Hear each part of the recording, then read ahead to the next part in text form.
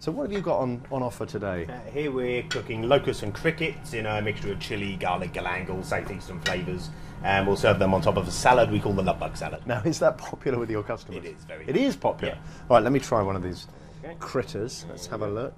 There we go. So a locust this is, and I must say that's a rather unusual salad ingredient, and I think some people would find the prospect of eating this little chap a bit disgusting, but I'll give it a go. There's a nice crunch, but it is more of a texture than a flavour. But there's a lovely chilli sauce there. That's not bad, not bad at all. Have you got anything else for me? Yep, we've got a few things over here to show you. Take a look at that. So this is obviously a scorpion, but covered in chocolate. So what have you done with this? Okay, we baked it through the oven to make it nice and crisp, then we cover it with a good dark chocolate. Gives it kind of the texture of a Kit Kat. Let me try it. So chocolate scorpion. I'm actually looking forward to this one. So it's very chocolatey, nice dark chocolate, very crisp, crunchy exoskeleton. Using the technical term, a bit like a walnut, yeah, with a bit less flavour, but tasty. These are bees.